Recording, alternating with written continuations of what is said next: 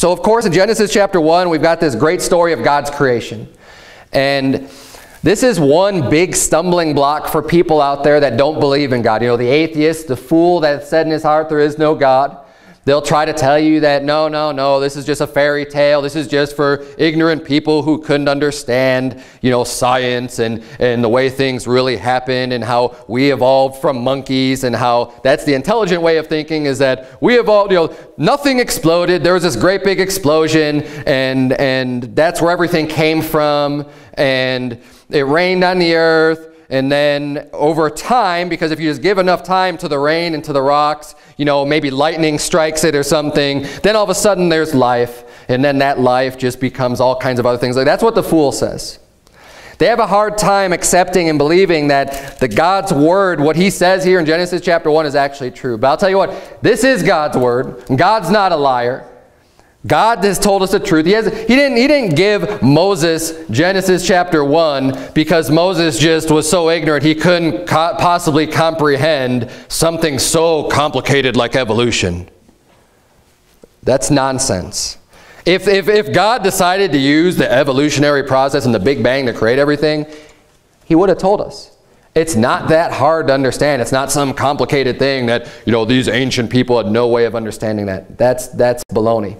Look, it's very simple, but it could have been extremely complicated. Either way, this is the way that God did it, and this is what we have to do for us today. Now, the reason why I'm even bringing this point is because God has an incredible design for all of his creation. And you notice, as we're reading this, it says that, you know, when he created the trees and the herbs, the seed is in itself. So there's already a conundrum for those that want to exclude God from the creation process. There are so many things that have a symbiotic relationship, right? I mean, in order for the plants to even grow and to pollinate and to reproduce, hey, they need to have insects. They need to have other things going on. So in order for evolution to be true, all of this stuff would have just had to happen at the same time.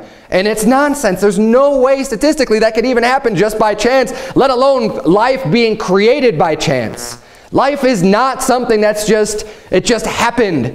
That it's just some coincidence that, well, we're here, so we know life was created, but it wasn't actually created by God. It just happened. No, life didn't just happen. God made it. God created it. Now, this is an extremely important fundamental to have for what I'm preaching about this morning. I'm not preaching about the creation. What I'm actually preaching about this morning, and it's going to be a short series on healthy living. And the first portion I'm going to be dealing with is eating, the food that we eat in order to live a healthy life. That's the subject matter for the sermon this morning. And the reason why I even bring all this stuff up is because the modern approach, the Western modern approach to health, to medicine, to all kinds of things like this, it stems from foolishness. It stems from an evolutionary approach to how we are here and how we're created and how the body works and all these other things. They have only in their mind is the fundamental principle of an evolutionary process without God.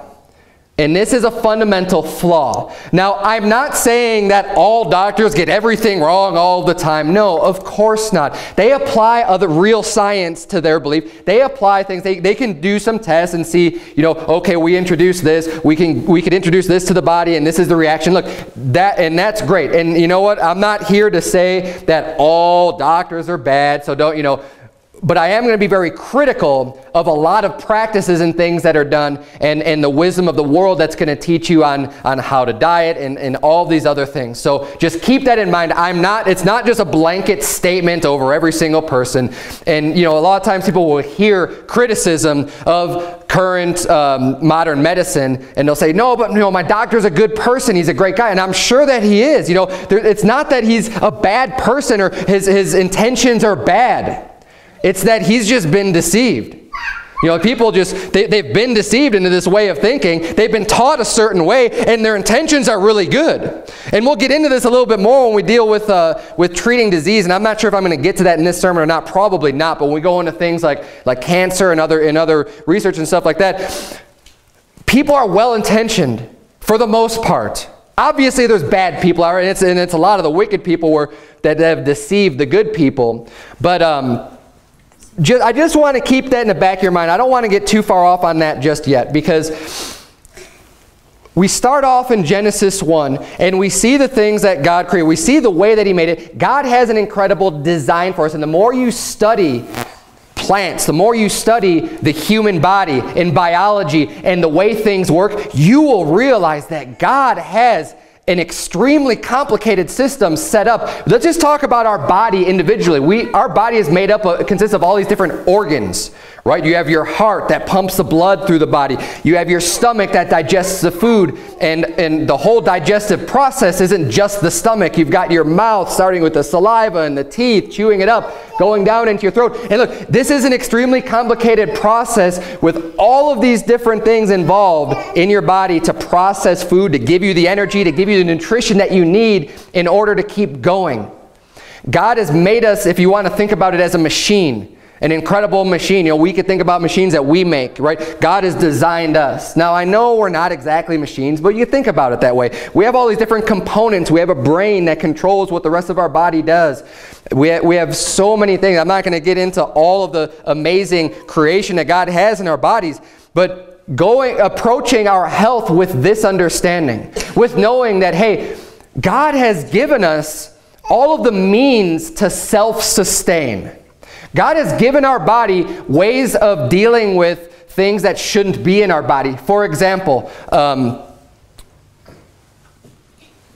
when something is introduced to your body that shouldn't be there, your body will try to fight it off. We think about something even as simple as getting some dust or some dirt in your eyes. You know, God has given us eyelashes to protect our eyes, to keep that stuff out. But then what happens if something gets past that first level of defense? Your eyes will actually start to water, to flush out what's not supposed to be there. When people get sick and you cough, right? The cough is your body trying to expel what's not supposed to be in your body. And it could be caused from, people will say, oh, well, that's just because you have mucus and other things. Well, yeah, where did the mucus come from? The reason why that's there is because your body is actively fighting off the germs or the disease or whatever it is that's not supposed to be in your body. Your body's fighting that off. And God has created these mechanisms in order for you to work, in order for you to survive, in order for you to continue from day to day. So the approach, the fundamental approach, and this is a major point I want you at least to walk away from this morning. If you didn't have this to begin with, when you consider your health, when you consider everything that you do,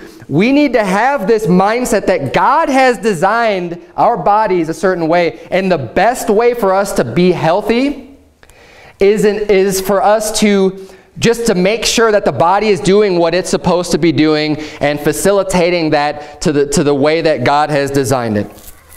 And not to hamper necessarily what the body is doing, but to promote the good health.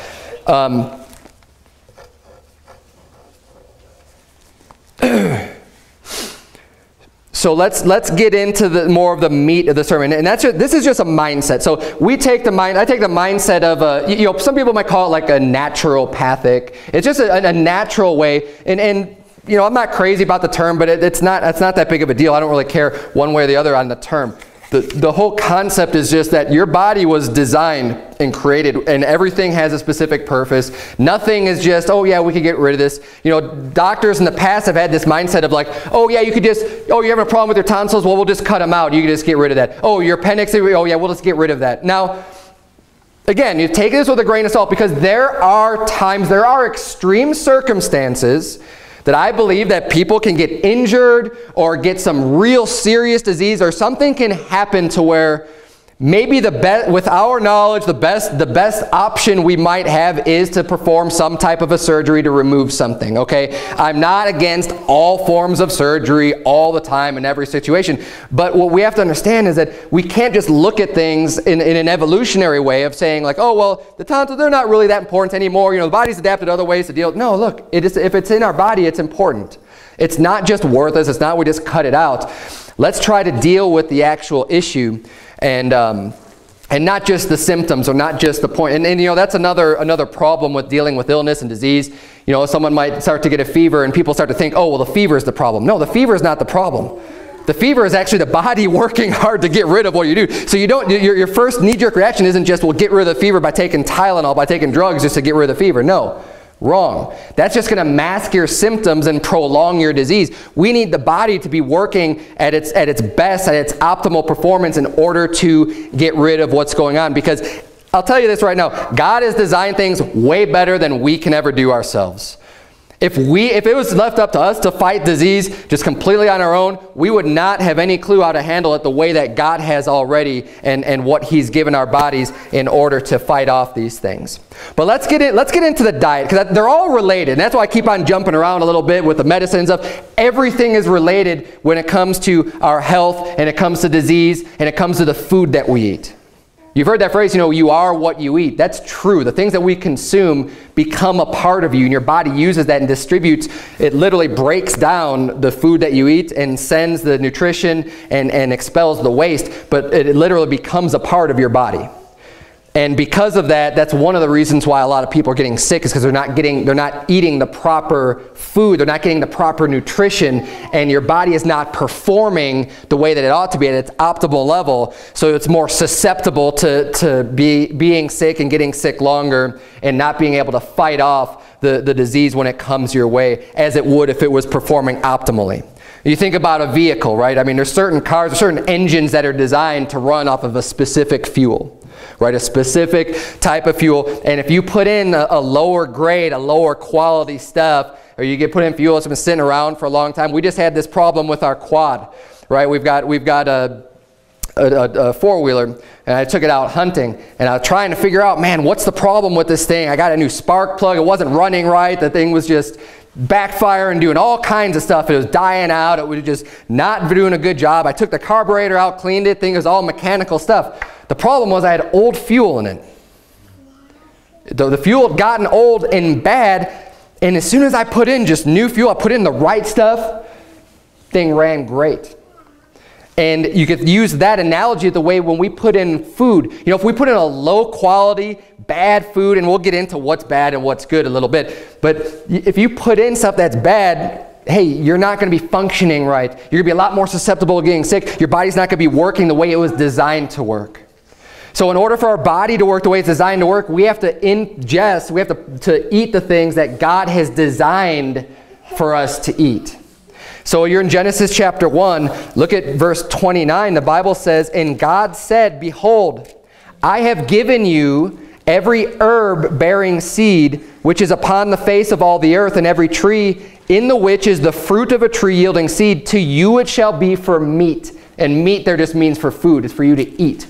So God has given us, starting in Genesis chapter 1, He says, look, these plants, these trees, they yield fruit. And it doesn't necessarily have to be the fruit that we think of like an apple or an orange, but the fruit of a plant is what it brings forth. So it could be a corn stalk brings forth corn. The corn would be considered the fruit of that plant, right? So all of the things that God has brought forth for us to eat, hey, these are good. And if you notice, after everything that God created, it says, and God saw it, and it was good. And at the very end, after everything else, He said, God saw what He had made, and it was good. And then at the very end of the chapter, it says in verse 31, and God saw everything that He made, and behold, it was very good. The things that God makes are very good. They're good for us to have. They're good for us to ingest. See, the problem is man comes along and tampers with what God's done and corrupts it, and then all of a sudden it becomes bad. But the stuff that God has made, so a real general principle for eating healthy, if you stick just with what God has given us, just with what God has made, you're going to do well. Because what God made is good. The things that God has given for us is good. So vegetables, now in the beginning here, God had given man a vegetarian diet. It was all just the fruit of the plants that produced their fruit. That's what man would eat. But this was in the Garden of Eden. This was before even sin had entered in. And for a long time, this is the way that God had designed it. But if you want to flip over to Genesis chapter 9 real quick, we're going to see that changed. That's not the way that God has it set up right now, is that we all have to only eat vegetarian. Now, if you want to be a vegetarian, that's fine with me. There's nothing sinful about choosing just to eat vegetables and fruits. That's fine. Go ahead and do that. And you know what? If you're eating what God made, great. You're going to be way better off than the guy that's eating McDonald's every day and eating that cheeseburger from McDonald's. And I'm not against cheeseburgers, but if you're eating McDonald's every day, the person that's a vegetarian is going to be way better off than this other person. So there's nothing wrong with that. But I need to show this because some people think that eating meat is a sin and that we should just be vegetarian. And that just shows a little bit of a lack of understanding from the Bible. I'll show you this real briefly here. There's entire sermons I've preached on this in the past, but I'll touch it real briefly. Chapter 9, verse number 3 of Genesis. The Bible says, every moving thing that liveth shall be meat for you. Even as the green herb have I given you all things. But flesh with the life thereof, which is the blood thereof, shall you not eat. So this is after the flood. When Noah gets off of the ark, God says, okay, look, things are a little bit different now. You used to just eat the plants. You used to eat the vegetables. You used to eat the fruit. Now I've given you every animal to eat from. Go ahead and eat. Every animal was, at this time, was clean for them. It was fine for them to eat. Anything that moved, hey, that's meat for you. The only restriction, he said, is you can't drink the blood. You can't eat the blood. Like don't, and it doesn't mean a rare steak, okay? What's in the meat of the steak is not blood. It looks like blood. You call it blood. It's not blood. Okay, blood is what pumps through the veins. And he's saying, you are not allowed to eat the blood. So that's where the life is, and there's a whole other context and everything else regarding that. But God said not to do it, so we shouldn't do it.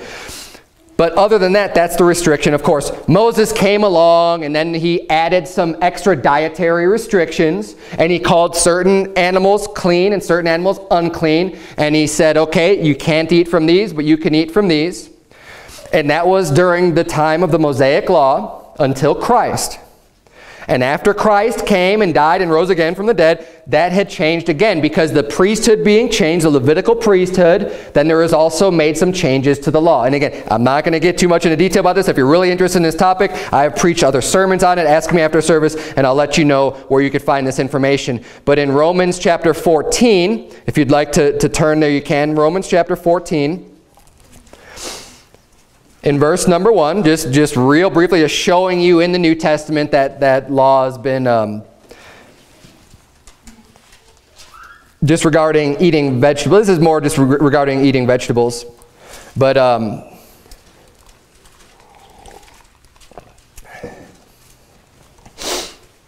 you can look in Hebrews.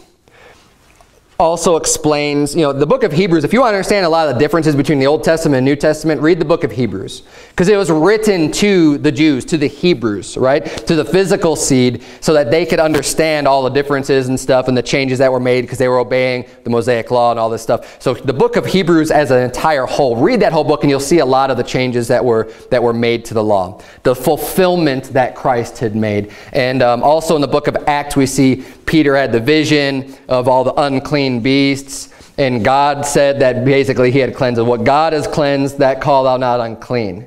So he's saying, look, when God has cleansed this, it's not unclean anymore. So those unclean animals no longer are unclean for us to consume. It was all for a purpose of showing a greater truth.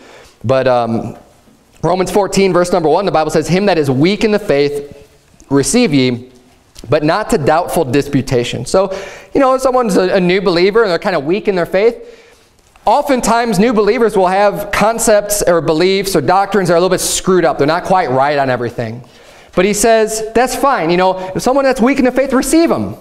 Not to doubtful disputations. You don't have to be fighting about over every little thing. And he says in verse number 2, for one believeth that he may eat all things, right, as we just already, as I was explaining, that we can eat all things. Another who is weak eateth herbs.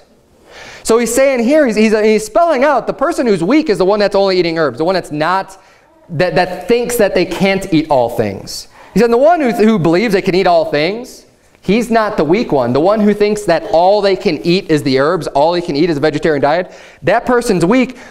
But he says, let not him that eateth despise him that eateth not. So you don't have to hold that against him. I mean, look, if that's what you believe, fine. It's not correct, but that's fine, and there's nothing wrong with that. I'm not going to argue with you about it. Go ahead and eat be a vegetarian. That's fine, but don't condemn. And I won't condemn you for being a vegetarian. But the Bible also says not to, and it says, and let not him which eateth not judge him that eateth, for God hath received him. So saying, okay, you think you need to be a vegetarian, fine. But don't say that I can't eat meat either and just be judging me over this. He's saying, that's fine, we're not going to argue about this, not that big of a deal. But I just wanted to point that out, that it's referring to the person who can eat all things as being the one who's right. That's not the person who's weak. But that's fine. So we have been given, according to the Bible, the fruits and the plants and the vegetables which God hath made to be food for us. Also animals, so meat, like I love eating beef and hamburgers. I said hamburgers, there's nothing wrong with that. You eat meat that comes from an animal that God has made. Okay? These things are great.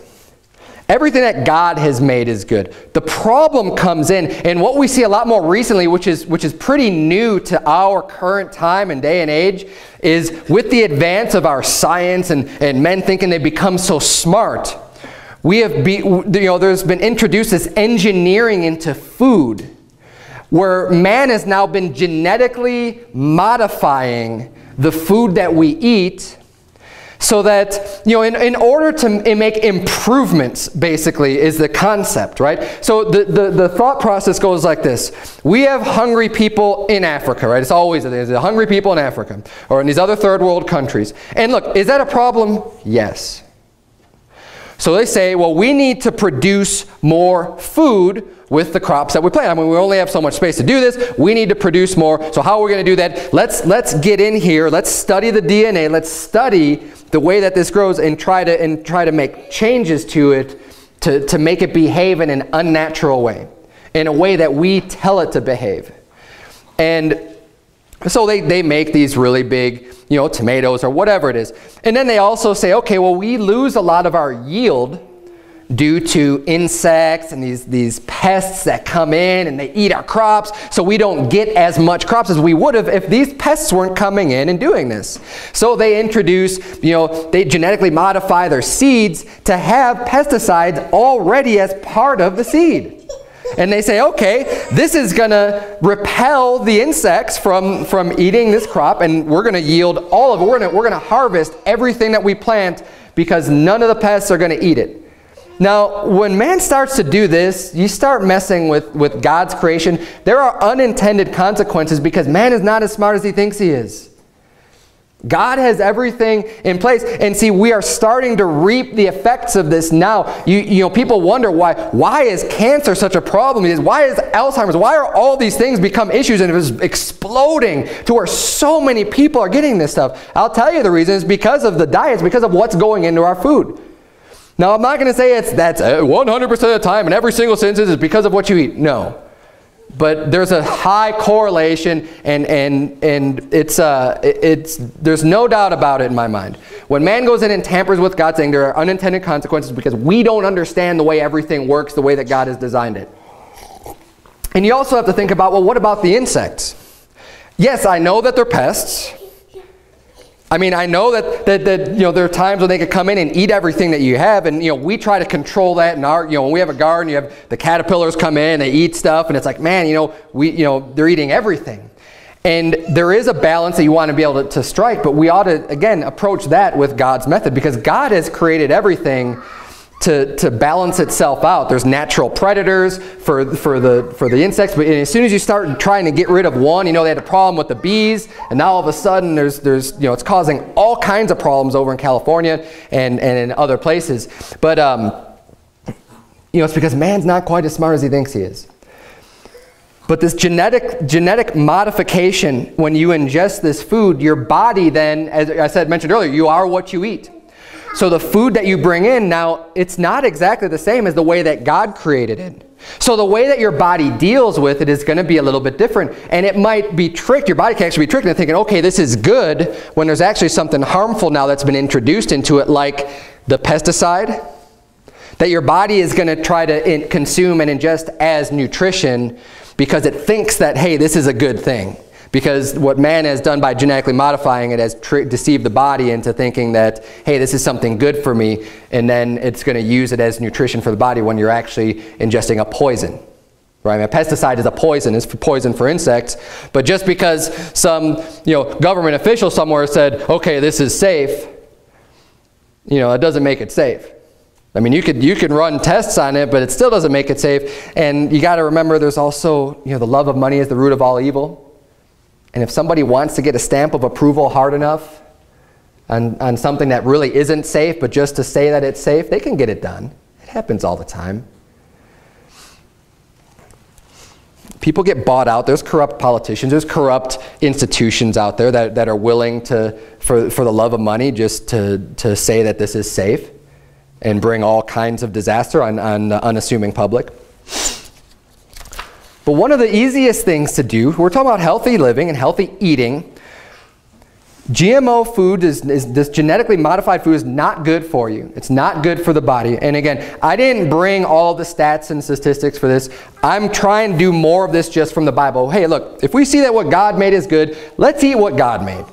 Okay, let's use what God has made. And look, all the statistics are out there. I've been doing this research on this stuff for a long time, just individually. I'm not an expert on all of the different genetically modified organisms and everything that's being done, but I've done enough research for myself personally to satisfy my own. And I don't expect you just to say, oh, okay, well, you've done the research, so I'm just going to believe you. No, look it up for yourself.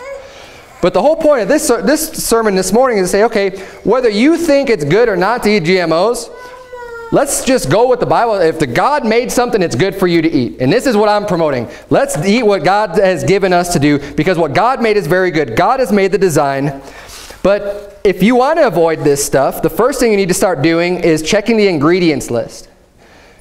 If you go to a store and you're wondering, is this thing good for me? Is this healthy for me? A general, very good rule of thumb, if you start getting ingredients lists that are like this long, I'll tell you right now, it's not good for you. It's not going to be good for you. When you start reading it and you're like, that looks like something from chemistry class, is the name. That's not something that God made. And the reason why it looks like it's something from chemistry class is because it is. Because they're using the terminology for these things that have been invented. It's mostly preservatives that they've added to this, that they've designed in the lab in order to make the food try to last longer, with good intentions, but without the proper understanding that we just need to eat what God has made. And there are methods of preservation where we can use things that God has used, like salt, for example. That's why salt has been used for a real long time. I mean, God created salt. Man didn't create that. There are things that God has given us all the tools that we need in order to be healthy, in order to survive, in order to eat healthy. So when as a general, when you look at ingredients, when you start seeing stuff that's just like, I have no idea what that is, or when you start seeing the ingredients list as being really long, it's probably not good for you. Now, turn, if you would, to Proverbs chapter 31. Proverbs chapter 31. Proverbs 31 is real famous about the virtuous woman. We're going to see some real, just some good bits of wisdom here. Because one of the big problems with people eating unhealthy is the desire to have fast food and to have convenient food. So it's not just, the McDonald's, the Burger Kings, these places where they tell you, man, come in, we'll get you your food fast. You're going to be in and out. You don't have to worry about wasting time cooking a meal and preparing stuff. Hey, look, you're on the go. You're a busy person. You need to eat right now. You can eat and you can go. And that's the way our society has become. We become more and more busy. We've got so many things to do that we can't be bothered with all of these other things. And we start to give them less importance in our life. And unfortunately, when it comes to the food, we end up suffering in the long run. In the short term, you don't see it. In the short term, hey, I've got this rumbling in my belly. I'm hungry. There's a food place right there. I could go. I could get my food. I could be in and out of there in 5 minutes and be on my way. And they'll give it to me. Boom, eat it. That's satisfied. Now I could keep focusing on my work. The problem is with the convenient food, the fast food, the frozen foods that are like, that most of the Hungry Man meals and all the other stuff that they have, they add all the preservatives. They could sit in the shelf for a while, not just because they're frozen, but because they're loaded with the preservatives. And it's designed to be this convenient, easy, fast food. Well, we see something a little bit different in Proverbs 31 when it comes to how the virtuous woman prepares her food. It says in verse number 14, and this is talking a little bit more probably about the price. It says, she is like the merchant ship. She bringeth her food from afar. So she's bringing her food from a far place. You know, with the merchant ships, when there's less middlemen, you don't have to pay as much for your food. So I believe that's what this is more talking about. But she's putting an importance on the food that she's getting. You know, she gets her food from afar. Look at verse 15 though. She riseth also while it is yet night, and giveth meat to her household and a portion to her maidens. So the reason why she's rising while it's yet night is because in order to prepare a good meal, it takes time. It definitely is an investment of your time in order to make things from scratch, in order to make things using what God has given us.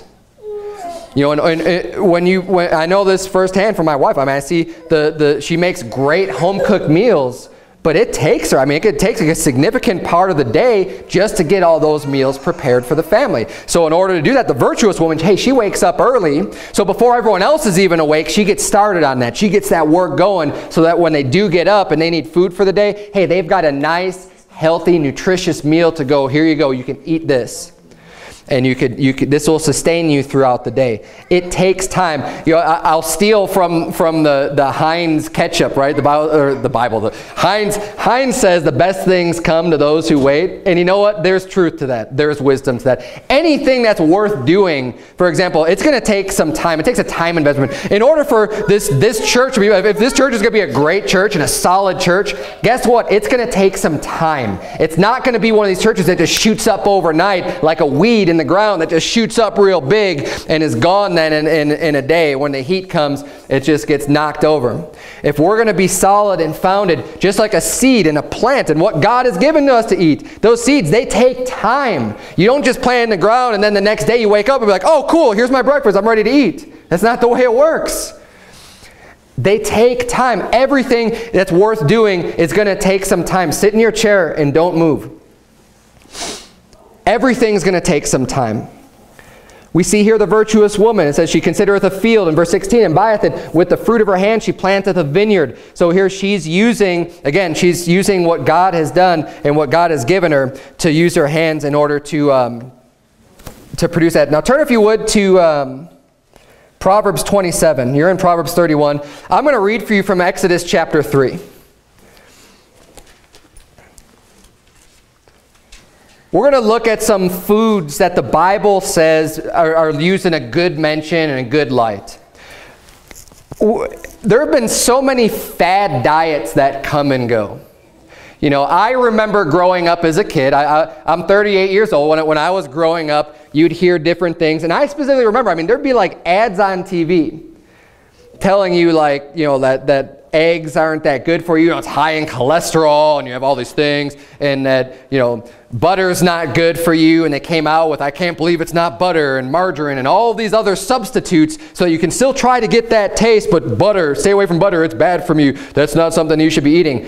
And these things, they come and go, and then later on they go, oh, actually it was good for you, you know, the whole time. There wasn't a problem with that. And the science changes every 5 years or every 10 years. They're coming out with some new thing and some new diets. And you got the Weight Watchers and you got the Atkins diet, right? It says, well, you can't eat any bread. You can't eat, you know, you can only eat meat and protein. That's it, and like nothing else. And look, they're all unbalanced and are unhealthy.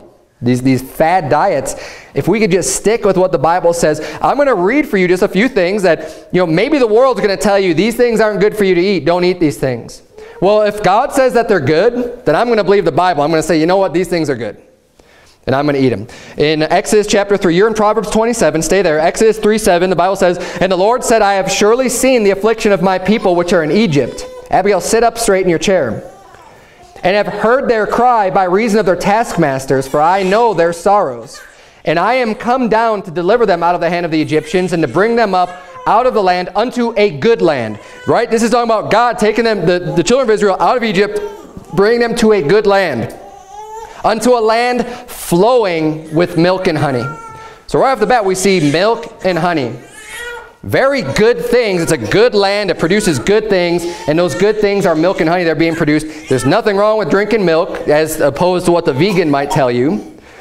Milk is just fine. And honey is good too. And we're going to get a little bit more into honey in a little bit. Proverbs 27 verse 26, the Bible says, the lambs are for thy clothing. See, God has provided everything we need. You shear a lamb, you shear a sheep, you get the wool, and you can make clothing out of that. That's what he's given them to us for. We have dominion over the animals. The lambs are for thy clothing, and the goats are for the price of the field. And thou shalt have goat's milk enough for thy food, for the food of thy household, and for the maintenance of thy maidens. There's nothing wrong. And people say, oh, it's so bizarre. Why would you drink animals' milk? Like, that's just for the animals. I said, look, God has given us those animals. Yes, they feed their young with that, but that's also for human consumption also. There is nothing wrong or weird about a human drinking cow's milk or goat's milk or something like that. God has given that to us for food. And that's what we see here in Proverbs 27. The Bible says in Matthew 6:11, and as part of the Lord's Prayer, give us this day our daily bread, right? Real familiar. A lot of people know that phrase. This is talking about eating bread every day. So sorry, Atkins, I'm going to stick with the Bible. If the Bible's saying eat daily bread, hey, God, give us our bread every day. Bread's good for you. Now, again, we live in a world where things have been modified and changed, and there's all this stuff. I'm not talking about the Wonder Bread. I'm not talking about the 99-cent loaf of bread that you could get from Fry's or from any of the grocery stores here. I used to get those before I had any knowledge or understanding. I think, oh, wow, this is great. This is so cheap. I get all this bread, and it's going to last me a long time. Yeah, it lasts a long time. It lasts a really long time. You get that 99-cent Wonder Bread or whatever, it's a wonder. What's a wonder it stays so long? The wonder is because of what they load in there. That's not bread. That's not real food. They load it with all kinds of preservatives, and they bleach it to make the color right, all these different things. You don't want to be ingesting that stuff. Now, bread is a perfect example. In order to make bread, that takes time. That takes effort. But the time that gets put into it, you're going to get much more value out of what you're eating and real nutrition. The bread that Jesus is talking about, that's good for your body, is going to be stuff that's made, that's not easily made and just cooked up and is loaded with preservatives, but it's good for you. The Bible says in Mark 9:50, you don't have to turn there. Turn, if you would, to Proverbs 25. I'm going to keep you in Proverbs because there's still some more wisdom we're going to gain from the book of Proverbs. But in Mark 9:50, Jesus said, salt is good. But if the salt have lost his saltness, wherewith will ye season it? Have salt in yourselves, and have peace one with another. Again, I've heard over and over again, salt is bad for you. It's going to raise your blood pressure. It's going to do all this other stuff. Look, the Bible says salt is good. Now, we'll keep this in mind as we get to the next point in Proverbs 25. These things I'm mentioning are good, but you never want to go overboard on anything. You never want to get overindulgent on salt, on honey, on milk, on any of these things. You need to strike the balance that's good for you in your life. If you overdo anything, it's not going to be good for you. It's going to end up overdoing it. You're going to overload your body with that goodness, and it's going to become excess, and it's not going to be healthy for you. Now, Isaiah 7:14, talking about a prophecy about Jesus Christ. You're in Proverbs 25. Isaiah 7:14 says, therefore the Lord himself shall give you a sign. Behold, a virgin shall conceive and bear a son, and shall call his name Emmanuel. Butter and honey shall he eat, that he may know to refuse the evil and choose the good. Butter and honey are good things that the Lord Jesus Christ ate. And the reason why he was given the good things is that when you know what good tastes like, then you can sense, okay, this is evil. I'm going to refuse the evil. And it's amazing, how my eating habits have been really unhealthy for a long time. And I am not a health nut. I do not eat as healthy as I probably even should right now. I'll just be honest with you. But I did make significant changes in my diet after learning this stuff. The high fructose corn syrup, this modified sugars and stuff that I was ingesting just through soda. Insane amounts. You don't even realize you drink it because it tastes good. It's just like, oh yeah, this tastes good. It's sweet. This is great for me. It's not good for you. It's terrible for you. And the fast food that I was eating, when I decided, you know what? I'm getting rid of all of this fast food, the McDonald's, the Burger Kings, the Taco Bells, and then getting rid of the sodas. After, I don't know, a couple months maybe of doing that, when I go back, like now when I go back, if I ever would to do that, because I wouldn't right now, but there have been times where I'm like, reminiscing on those days of like, man, I would love to just have a Whopper right now, right? Or to have this chicken sandwich or whatever it is. And I'd go back and eat those. My stomach starts to turn, literally turn. It's not just because it's a psychological thing. No, it's a physical effect of that grease and just that bad food. When your body is used to eating healthy, normal food, and then you eat stuff like that, it'll physically make you sick. The problem is that over time, when you ingest this stuff, your body gets used to it. And so you're not able to discern the good from the bad. But when you're only introducing good stuff in your body, you'll be able to learn to choose the good and to refuse the evil. And the evil just means that's what's bad for your body. And it's amazing. If anyone's done this before, you'll see. And if you haven't done this before, I challenge you to try to do this and try to eat just what God has given us. Just the good stuff. The stuff that where you can see the ingredients list is all natural things. It's all things that God has made. If there's nothing wrong with a chicken pot pie. You can have like all these different ingredients in it if they're all just corn and peas and chicken and chicken broth, like the stuff that's just natural that God's made. Hey, that's great. Just stay away from the frozen stuff that's got all the preservatives in it. But these types of meals, they're good for you. And if you can stick to only eating that and then you go back and eat some of this stuff that's garbage, your body will tell you, this isn't good for me. I don't want to eat this stuff. Don't do this again, please. You're in Proverbs 25, verse 16. So we've seen, milk, honey, goat's milk, salt, butter, all things mentioned in the Bible are good things. There's nothing wrong with these inherently. They're not bad in and of themselves. They're actually referred to as being good. Proverbs 25, look at verse 16. He says, hast thou found honey? Eat so much as is sufficient for thee, lest thou be filled therewith and vomited. So he's saying you need to eat just the right amount. And honey is a perfect example because it's so sweet and it tastes so good. And it's yummy. Like, man, I really want to have a lot of honey. My kids love honey. But you shouldn't overdo it, because when you overdo it, your body's going to expel it and say, this is too much. Your body has a mechanism built in to say, yeah, you've made me sick. This is more than the body can handle or needs, and you'll vomit it up. And as with all of the other good things that we've mentioned, we need to only consume what is sufficient for us. Now, everybody's body is a little bit different. God's designed our bodies to work generally the same way. But through sin and through other consequences of our life and through other decisions that we've made, different parts of our bodies may have deteriorated in different ways. And people, where you're at right now in your life, maybe salt isn't a good thing for you. Even though the Bible says it's good, there are people that can get to the point to where, hey, these things aren't good for you anymore.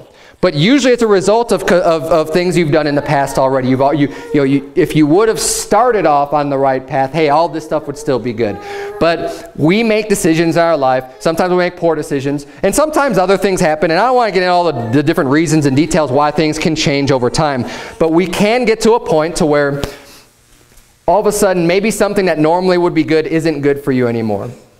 So keep that in mind for your individual health. That what I'm saying right now is, if you've got this serious problem in your life and you really ought not to be eating salt because you have real problems with your blood pressure, look, that may be a result of something that's happened earlier, but don't just be like, well, all of a sudden salt's good and I'm just going to start eating.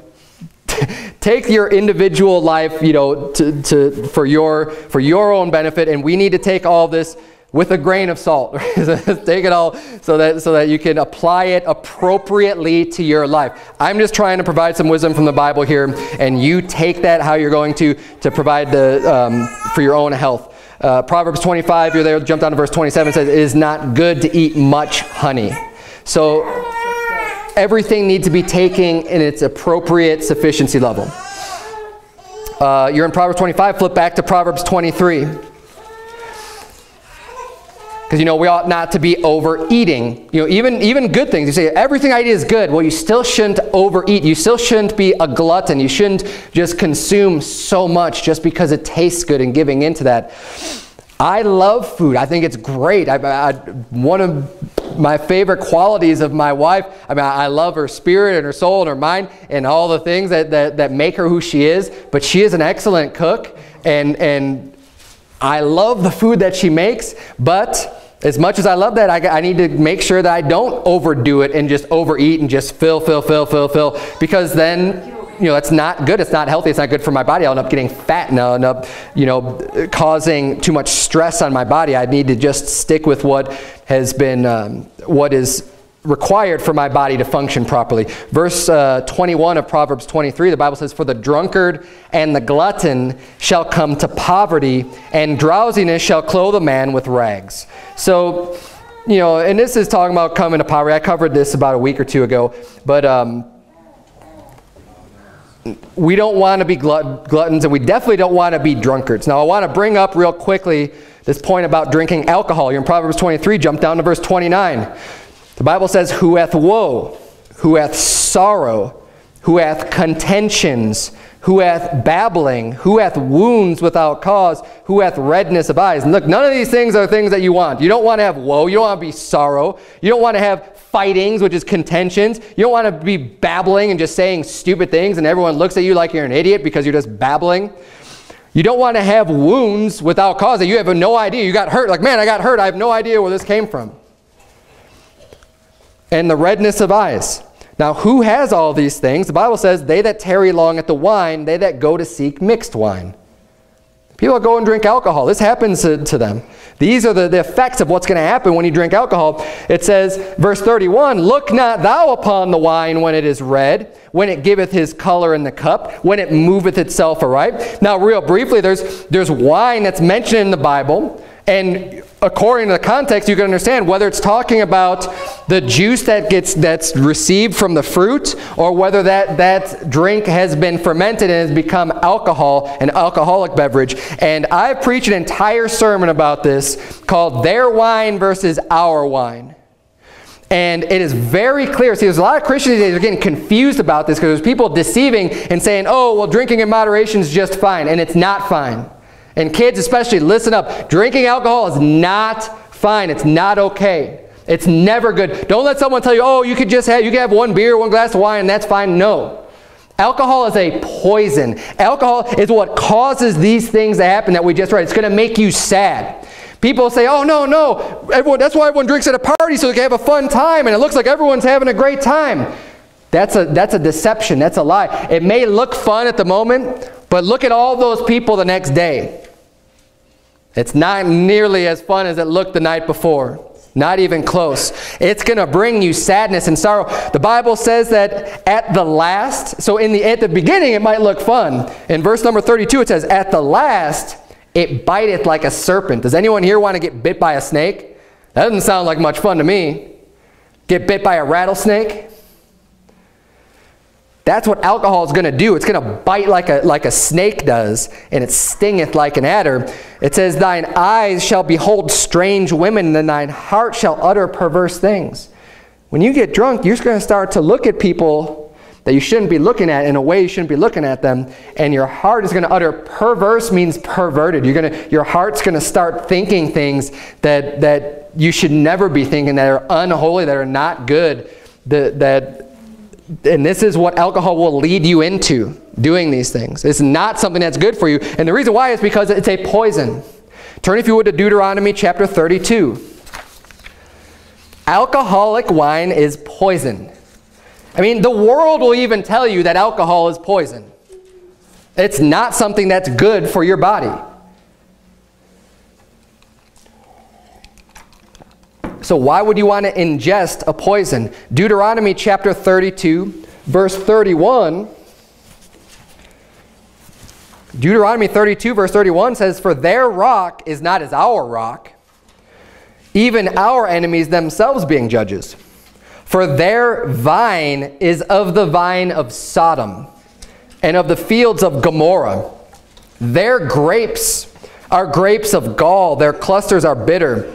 Their wine is the poison of dragons and the cruel venom of asps."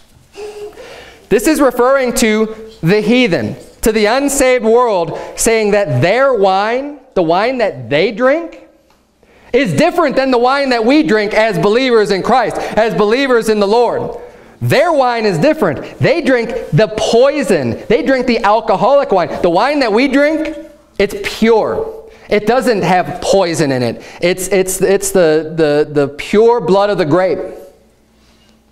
the fruit that comes, that you could squeeze juice. We squeeze orange juice. We used to all the time when we would go to my wife's grandmother's house. She has orange trees in Phoenix, and we would go and pick the oranges, and we would make orange juice. And man, was that stuff good. I've never had better orange juice than the orange juice that we picked and hand squeezed from her house. That stuff tasted so great. And the Bible says that wine makes the heart merry. Our hearts were merry when we would go and get that orange juice. I'll tell you what, the kids loved it. We all loved it. It's just really tasty and really enjoyable to get that juice. And but that's different. That's not the wine that the world wants. The world wants to go out to the bar and get the poison because it makes them feel different. It makes them drunk. They like getting that buzz. And look, I was part of that. I understand what that's like. But I'll tell you right now, it's a deception, it's a fraud. It's only going to bring sorrow, it's only going to bring woe, it's only going to bring problems in your life. And if you want to live healthy and eat healthy, stay away from the alcohol. It's not good for you.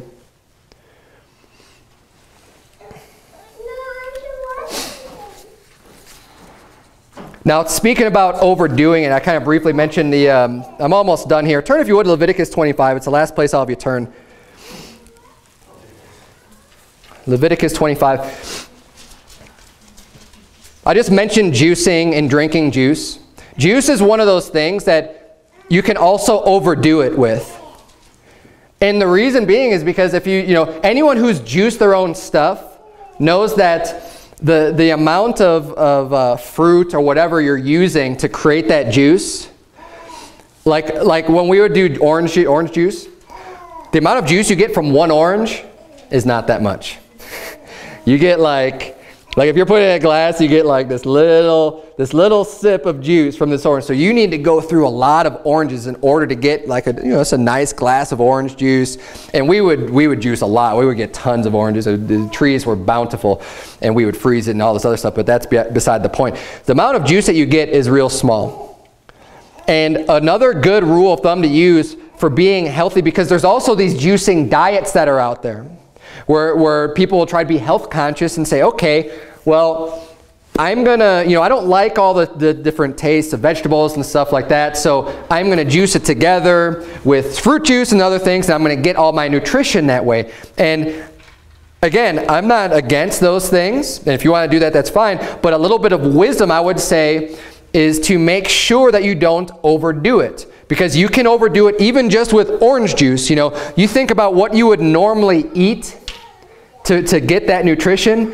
When you juice things, because it's so small, I wouldn't drink more, especially if it's a part of your regular diet. See, juice isn't designed to be something that's part of your regular diet that you drink every single day, just because of how much has to go into it.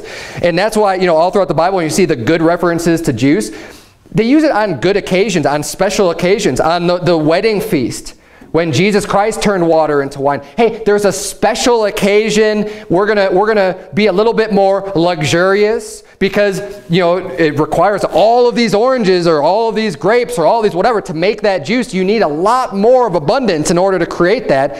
It's a special treat. It's something you can say, hey, I'm gonna have a really nice glass of juice. That's great, but it's not something you do every day. So if you are going to do something where you're going to do an every day's worth of drinking instead of eating, one rule of thumb that would be just a little bit of wisdom is say, well, how much would I normally eat? If I were to sit down and eat this many potatoes, or potatoes probably isn't a good example. I don't think anyone juices potatoes. But peas or something. I don't know, whatever. Like however much, what's that? Carrots. Carrots. Okay, yeah, carrot. Juice carrots. How many carrots would I normally eat in a meal? And if you want to juice that, that's great. I think that you'll get the proper nutrition that way, or maybe a little bit more because you lose some of it. But just keep that in mind when you do that, so that you're not just saying, okay, well, in order to get a full glass of carrot juice, I need to squeeze, like 2 bags of carrots or something. That's more than you would ever eat. You're going to be overdoing it for your body, and you're going to be introducing more than what your body is ready to handle. So just always keep that in mind with the juicing and stuff. And like I said, like most of these things, I'm not just completely against it. We just need to have the wisdom in using it appropriately. And even the fast food, like I'm against the really fast food stuff, like completely. Like I don't ever eat it at a lot of places. But if you eat something like every once in a while, I don't think it's just going to give you cancer and kill you. You know, I mean, there's times, like, especially if you go over to somebody's house and they're giving you a meal, and then maybe it's something that you wouldn't normally eat. You sit down and you shut your mouth and you be thankful for what they've given to you. You know, the Bible says when Jesus sent them out, he says, whatsoever they put in front of you, that eat, you know, asking nothing. You don't ask about it, you just eat it. You say, hey, they're being gracious, they're being kind to you. They're giving you some food. You eat that food and you thank them for it, even if it's something that you wouldn't normally eat. Give you something, you know, if I go over to a friend's house and they've bought this big McDonald's feast, you know, I might not eat very much, but I'm going to, you know, because it's not going to kill you, right? I mean, it's not like it's just pure poison, or you just, as soon as you take one bite, you're just going to fall over dead. All right? But we're talking about habits and the way that we want to live our life, you know, just in general going forward. And that's the wisdom we'll get. So you're in Leviticus 25. The last point as far as healthy eating and part of our diet is, I'm going to cover just real briefly about vitamins and minerals. And this is something that I'm not an expert on. I've learned a little bit on, and I need to do more about this. I think this is something that's good for us today. And this is one part where I break a little bit from like, well, if you just eat what God's given you, then you're doing good. And that is true depending on where your source is coming from. One, because my last point here is that most of the produce that you get from the store comes from these big farms. Unfortunately, most of the food that you get, the things that you would consider to be good, say this is what God has made and this is what's good for me, the practice that they used in farming has depleted the soil and the ground and the food of the proper nutrition that you ought to be getting from that food. So you're in Leviticus 25. We're going to see God, if we could just follow what God has given us for an example, we would be just fine. There would be so much less problems in the world. Leviticus 25, we're just going to read this real briefly. God's design for planting crops and reaping those crops. Look at verse number 3, Leviticus 25. The Bible says, 6 years thou shalt sow thy field, and 6 years thou shalt prune thy vineyard, and gather in the fruit thereof. But in the 7th year shall be a Sabbath of rest unto the land, a Sabbath for the Lord. Thou shalt neither sow thy field nor prune thy vineyard. That which groweth of its own accord of thy harvest thou shalt not reap. Neither gather the grapes of thy vine undressed, for it is a year of rest unto the land.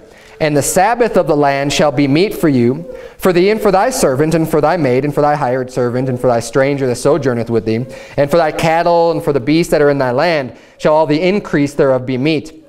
And thou shalt number 7 Sabbaths of years unto thee, 7 times 7 years. And the space of the 7 Sabbaths of years shall be unto thee 49 years. Then shalt thou cause the trumpet of the Jubilee to sound on the 10th day of the 7th month. In the day of atonement shall ye make the trumpet sound throughout all your land. And ye shall hallow the 50th year, and proclaim liberty throughout all the land unto all the inhabitants thereof. It shall be a jubilee unto you, and ye shall return every man unto his possession, and ye shall return every man unto his family. A jubilee shall that 50th year be unto you. Ye shall not sow, neither reap that which groweth of itself in it, nor gather the grapes in it of thy vine undressed, for it is the Jubilee. It shall be holy unto you. Ye shall eat the increase thereof out of the field. So he's explaining here the land needs a rest. So every 7th year, you can grow, you can cultivate, you could do 6 years, you plant, you reap, you plow the ground, you do everything you need to do, you gather all the food out, and you do all that business, right, of working the land and getting the food out of the land. But then he says on the 7th year, let it rest. Let it grow. Don't go out there and reap. You know, you can pick something off of it and eat it, but you don't reap it and gather everything in. You let it stay up there, you let it fall, because that stuff is going to go back, it's going to compost, it's going to get back into the ground, you know, and the ground needs to rest because you've been draining all of the nutrition out of it. These nutrients and these minerals are coming out of the ground, and the land needs to rest. And then he's saying on the 50th year, so also the 49th and 50th, and the 50th year is a Jubilee, it rests basically for 2 years, because every 7th year you get to the 49th year, that's a year of rest. And then also the same as on the 50th year, it's the year of Jubilee. So God is ordained. And look, he doesn't explain all of the reasons behind doing it. See, the reasons are there. And the reasons are there for God's commandments. The reasons are there. You know, you can understand the more you study them, the reasons why God says it, but we just need to take God on faith. That's what he asks us, just hey, look, just believe me. Look, I'm telling you that this is the way you need to do it. This is the way you need to do it. Now, if you want to study why things are that way and the reasoning behind it, that's great. There's nothing wrong with that. But we just need to take God for his word. And when God's talking about this with the land and giving it rest, there's good reason behind that. You know, we ought to just be able to take it by faith, but his reason is because, look, and this is common knowledge in agriculture. And that's why people will use different methods, and they'll have certain areas that they'll let rest and other areas that they'll cultivate so that you can always have something coming in. So you have, okay, this land, it's time for this land to rest, but we're growing over here. And they'll mix and cross like we've been growing a certain food, you know, for this many years. We're going to switch it out now and plant this over here and plant something else over there. And it all makes sense, but the reason why I bring all this up, you know, is because a lot of farmers, all they care about is getting that big yield every single year. I mean, we look at it today, like that's why businesses used to be closed on the weekends, or used to be closed on Sunday, used to be closed, but they found they could just make more money by staying open an extra day instead of giving that rest to their employees, or, you know, we're going to do better with a little bit of rest. You know, I'm a hard worker. I like to work a lot. But if I overdo it, if I'm just working all the time, my work overall is going to suffer. It's not going to be as good as if I would have just gotten a little bit of rest. If I would have just taken the time and just said, okay, I need a break. I need to just rest a little bit and then get back and hit it hard and work 12-hour days and do whatever I need to do. But you need that rest. The ground needs the rest too. So the food that you eat, you might think it's doing really good for you because, hey, I'm eating vegetables, you know, I'm eating corn, I'm eating Brussels sprouts, I'm eating all this stuff. But if you're getting it from a farmer, from a source where they don't take the land getting rest into consideration, the ground that it's growing from is going to be starved of all the nutrition that you are getting, that you put into your body. And this is where, like I said, I'll stray a little bit from just the basic concept of if you do eat what God's giving you, you're going to do well. You might need to supplement your diet with getting a little bit more minerals and vitamins that would normally be in the food if it was done right. But now you need to add a little bit extra because you're not getting what your body was designed to receive. And that's a whole nother thing. You need to look into that. There's cheap vitamins and expensive ones, and some of them, they source their vitamins from rocks and inorganic material, and they'll say, hey, this has this substance in it, but you have to look and say, well, where's it actually coming from? Because that might be useless for your body depending on the source of where you're getting it from. There's all kinds of things, and unfortunately, for that, I don't have an easy answer for you. That's just going to require some time and effort on your part to look that up for yourself. But I bring it up just so that you won't be ignorant. I was ignorant of a lot of this stuff for a really long time. God wants us to be healthy. He's designed our bodies a certain way, in an amazing way. And we can adapt and overcome a lot of this stuff, but we don't want to pay the consequences later on in our life. We don't want to, I want to make the most out of my life, out of the years that I have on this earth, whatever those years may be. I don't want to spend the latter half of my life in a hospital room or just completely down and out or bedridden because I've gotten cancer, because I've got these diseases that are eating away at my body, or that's going to kill me prematurely.